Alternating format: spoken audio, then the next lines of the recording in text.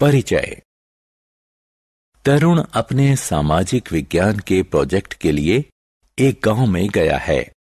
गांव शहर से एकदम अलग है। गांव बहुत हरा भरा है, जबकि शहर में हरियाली मुश्किल से मिलती है।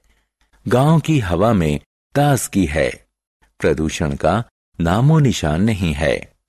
तरुण के लिए यह एकदम नया अनुभव है। उसे तो शहर में धुआं और जहरीली गैसें गटकने की आदत है।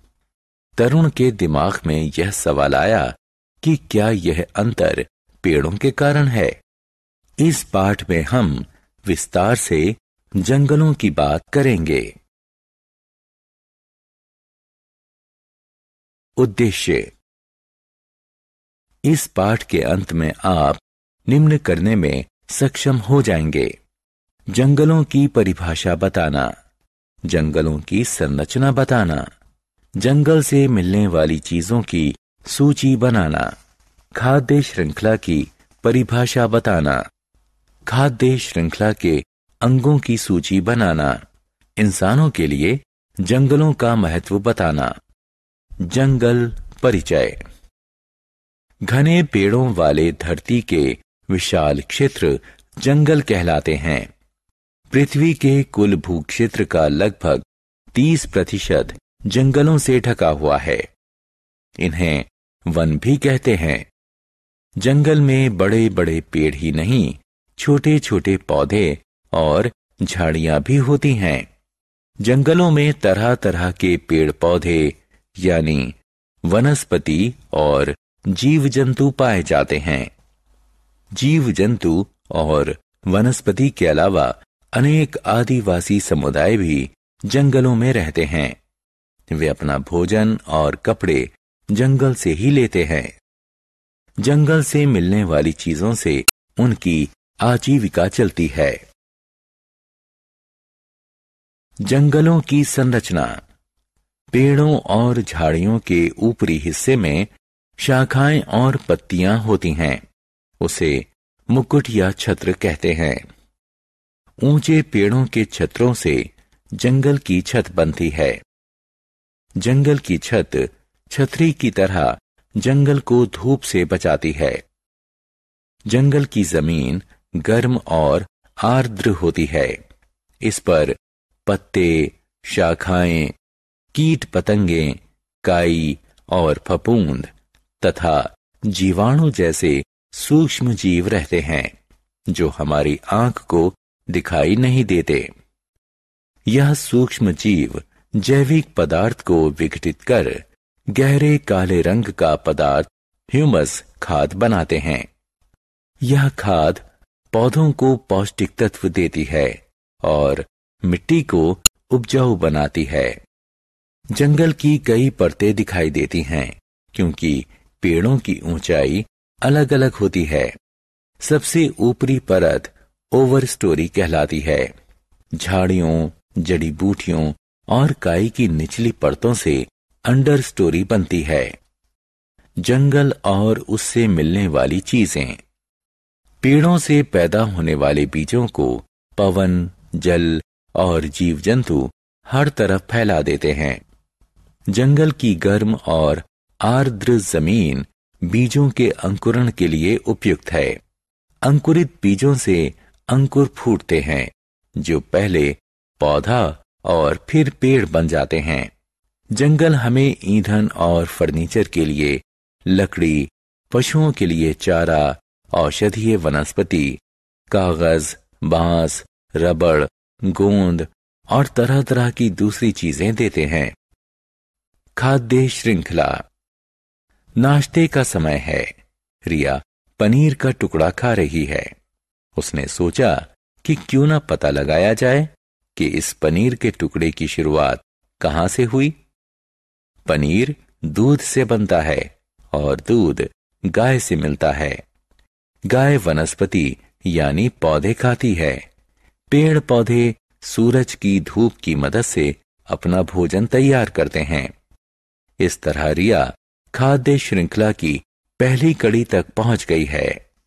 खाद्य श्रृंखला ऐसा सिलसिला है जिसमें ऊर्जा एक जीव से दूसरे जीव तक पहुंचती है। खाद्य श्रृंखला के मुख्य अंग हैं सूरज, वनस्पति, जीव जंतु और अपमार्जक या मुर्दाखोर। सूरज ऊर्जा का प्रधान स्रोत है। वनस्पति उत्पादक है, क्योंकि वह धूप की मदद से अपना भोजन तैयार करती है। जीव जंतु यानी पशु उपभोक्ता हैं। जीव जंतु वनस्पति खाने वाले शाकाहारी या मांस खाने वाले मांसाहारी हो सकते हैं। कुछ जीव जंतु सर्वाहारी यानी वनस्पति और दूसरे जीवों दोनों को खाने वाले हो सकते हैं। अपमार्जक मुर्दा जीवों को खाते हैं। आइए खाद्य श्रृंखला का एक आसान सा उदाहरण लेते हैं। वनस्पति धूप की मदद से अपना भोजन तैयार करती है। वनस्पति को हिरण ने खाया, हिरण को शेर ने खाया।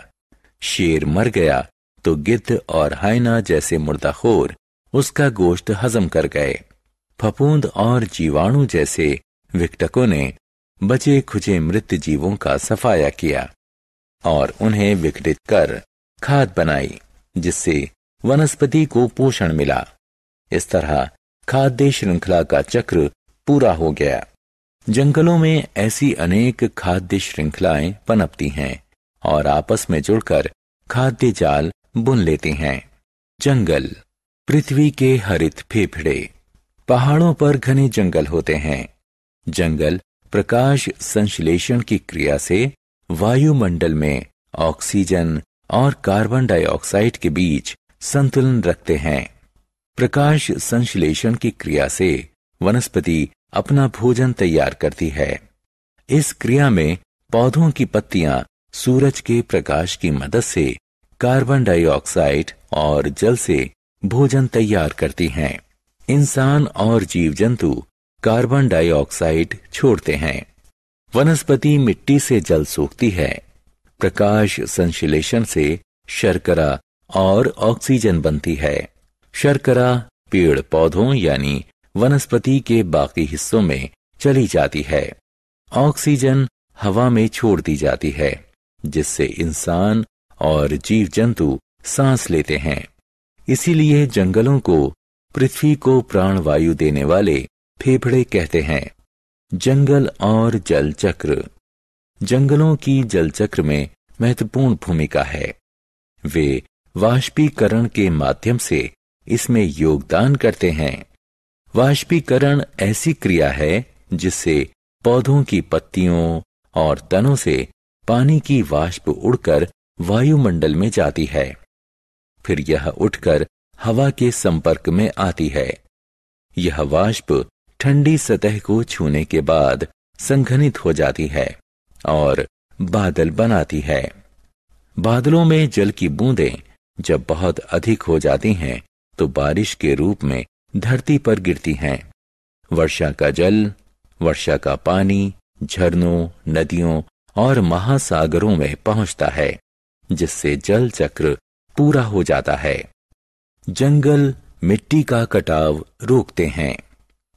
लीना ने एक अखबार में एक सुर्खी देखी, जंगल ना होने से आई अचानक पहाड़। इसे पढ़कर वह जंगल और बाढ़ के बीच का संबंध जानने के लिए उत्सुक हो गई है। पौधों की जड़ें न सिर्फ उन्हें मिट्टी में जमाती हैं, बल्कि मिट्टी को भी बांधे रखती हैं। जंगल नष्ट होने पर मिट्टी की ऊपरी परत ढीली हो जाती है, जिसे जल और पवन बहा ले जाते हैं। इसके कारण रेगिस्तान फैलता जाता है। मिट्टी की उपजाऊ शक्ति भी कम हो जाती है। मिट्टी की ऊपरी परत हट जाने से बारिश का पानी सोखने की मिट्टी की क्षमता कम हो जाती है। इसके परिणाम स्वरूप बाढ़ आती है। जंगल वायु और ध्वनि प्रदूषण कम करते हैं। आदिल एक क्लिनिक में है। वह आंखों में खुजली और गले में खराश की शिकायत कर रहा है। डॉक्टर ने कहा कि ये प्रदूषण के लक्षण हैं।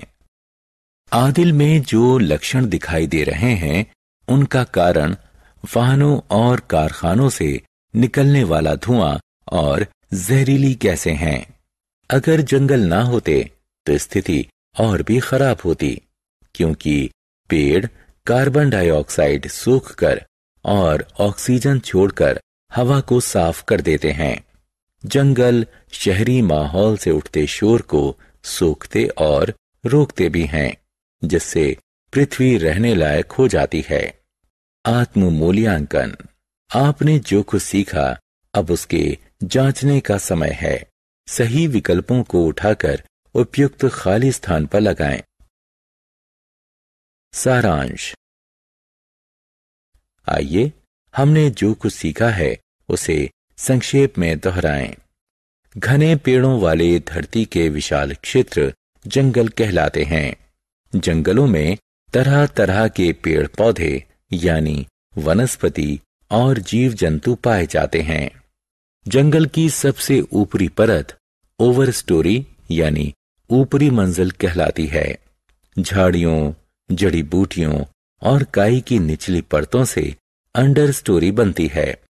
जंगल हमें ईंधन और फर्नीचर के लिए लकड़ी, पशुओं के लिए चारा, औषधीय वनस्पति, कागज, बांस, रबड़, गोंद और तरह तरह की दूसरी चीजें देते हैं। खाद्य श्रृंखला ऐसा सिलसिला है जिसमें ऊर्जा एक जीव से दूसरे जीव तक पहुंचती है। जंगल प्रकाश संश्लेषण की क्रिया से वायुमंडल में ऑक्सीजन और कार्बन डाइऑक्साइड के बीच संतुलन रखते हैं। जंगल वाष्पीकरण के माध्यम से जल चक्र में महत्वपूर्ण भूमिका निभाते हैं।